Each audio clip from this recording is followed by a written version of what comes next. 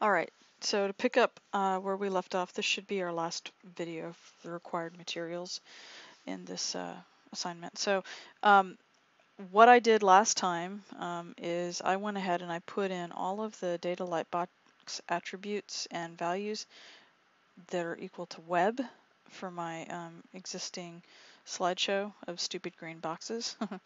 But also there was another data attribute that he gave an option for, and it's called data title. And data title is one where whenever the lightbox opens up, it'll actually show you whatever you want to put in that title so that that's what the viewer sees. So you can go ahead and use that too. I went ahead and I put data lightbox and data title in each and every single one of my list items. You can see it also here, and I went ahead and I named them like caption 1, caption 2, since my pictures don't have any meaning at all. So these are just placeholders for right now, but if we save that, we can actually go ahead and preview it and choose our menu, jump to it, and click on it. You'll see this caption right here. It says caption 1, and then there's caption 2, caption 3. So we actually know that we're changing slides. And then we don't get an arrow here anymore because we're at the end of the run, and then, okay, you can go the other way. So that's working. All right, really simple. So pretty much all you'd need to do now is go and find the pictures that you really want to use and stick them in here. Now, what I'm going to do is I'm going to go ahead and create another section that's got, you know, photography or something, because there are a lot of people who want to have multiple sections, like, you know, graphic design, web design, illustration, painting, drawing, whatever. So let's go back to Komodo Edit, and I'm going to take my entire section that starts with H3, and I'm going to just give it a couple lines here down, and I'm going to put a comment now that I know that I want to have more than one portfolio section. And I'm going to do, I want to do an HTML comment that basically says web portfolio. By the way, do not turn in anything that has a bunch of color blocks for your portfolio. That'll get you a big fat bad grade. Okay. All right, so here's my web portfolio. So if I want to take this and go all the way down until I get the end of my list, unordered list, I can copy that. And if I really wanted, I could, you know, oops, I didn't mean to do that.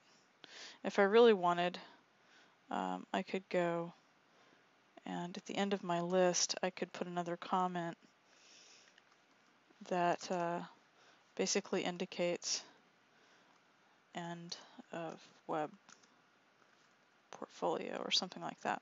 Okay. And then let's come down here and let's paste this. And then this time, instead of it being web, we're going to say that this is photography. Okay. And this is where I would go and put in all of the names of my other files. I think I showed you in my portfolio that I went ahead and I have some other things like canoe on lake, railroad tracks, and so forth. So I'm going to go ahead and replace those. I'm not going to make you watch me do it though. Okay, so I went ahead and I made my web portfolio section, or I should call this photography. Photography. Okay, my photography portfolio section, changed the H3 to photography, and then basically put my actual pictures in here, and then those are my thumbnails. I used the naming convention of starting my thumbnails with thumb underscore and then using the same file name as the big picture. Just easy to keep it straight. Yeah, so I have my data title, and it actually, in this case, it matches my alt text, which is really kind of good, because if JavaScript breaks or if someone doesn't have HTML5 or whatever, then this isn't something that they would get, but whatever. So I'm going to hit save, and actually let's preview it, see how it looks. And There's the web development part. Here's the photography part. And it seems like it's good to go.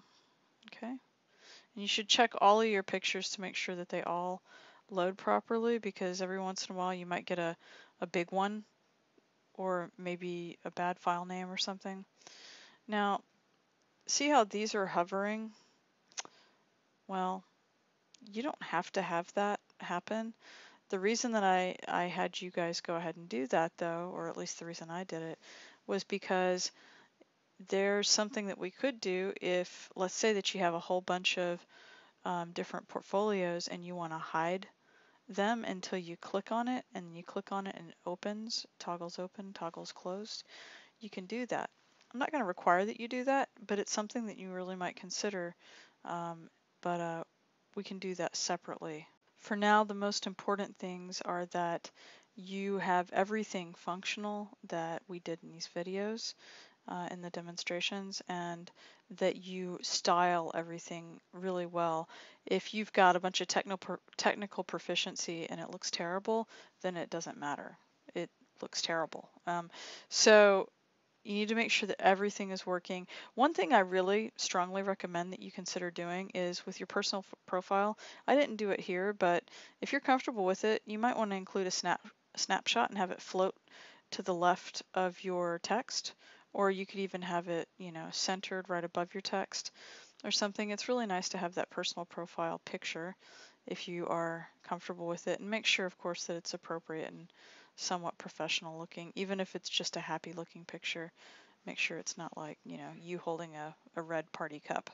Okay, skills. I really do want you to do something more than just words. I think that you should explore making some really simple image. I mean, these are really not complicated images. You could make some simple images, whether they're SVGs, PNGs, whatever.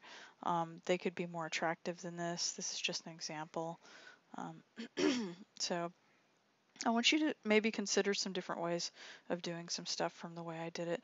The other thing that you might consider doing as well is maybe looking at making some of these backgrounds, colored in a way that sets the different sections apart. That's totally acceptable. That is the main reason that we ended up sticking divs around the content inside of the sections, because then that way you can set set something for like experience ID to be a certain color, certain background color. In fact, let's just take a quick peek and we can do that really fast. So let's go ahead and we're going to make a new section for experience because we don't have one to the best of my recollection. So here's profile, skills. So let's come down here after before portfolio, after skills, and I'm going to copy this. And we're going to just make something for experience, and we're probably not going to keep this, but this is just to give you an example. I'm also going to copy this as well. And we'll change that to experience. And, oops, sorry. To do that. Okay, let's just say that the background for what the heck, let's just make the background that URL, that same URL that we used. Let's say images, Arial. Nope, it's spelled Arial.jpg. And this time we're going to say no repeat, which is the same as last time. And this time, let's say that it's going to be center, which is different from last time. I think last time it was top or something like that. I don't remember. Actually, it probably was center. But let's just leave it like that. And this time, let's not give it a background cover, and let's just see what happens. I misspelled experience. Let's try that again. Save that. Let's do this again. And now let's go to experience and see. And in fact, Experience now has a background image. So you can play around with that too. I would be careful though and not go crazy with it. Just be aware that, it does get kind of hard to read sometimes, text on top of pictures. Make sure that it's an appropriate image. You could also screen an image back even more than this, and it might be kind of nice. The other thing that you're going to have to pay attention to is you're going to have to style it differently so that, say, down here, there's more padding. So you might want to come and, let's say, at the bottom of something like this, you could say padding bottom, and then let's do 2M or something like that. See what happens. Yeah, let's just refresh the page. And then, yeah, so now you've got extra padding down there at the bottom, so it feels, comfortable. And let's just make sure, yeah. So Experiences, it goes up underneath, but we still have the word. So, that's maybe not a bad way to consider doing this, is to try to find some other images. I really wouldn't put an image though behind portfolio because you're going to have other images. But play around with it and have fun. But you are absolutely required for this to look good, to have relevant content that is relevant to you, and that all of the stuff that I've required so far is fully functional, and that this page is fully responsive, that you're using media queries and so forth before you try the next thing. Okay?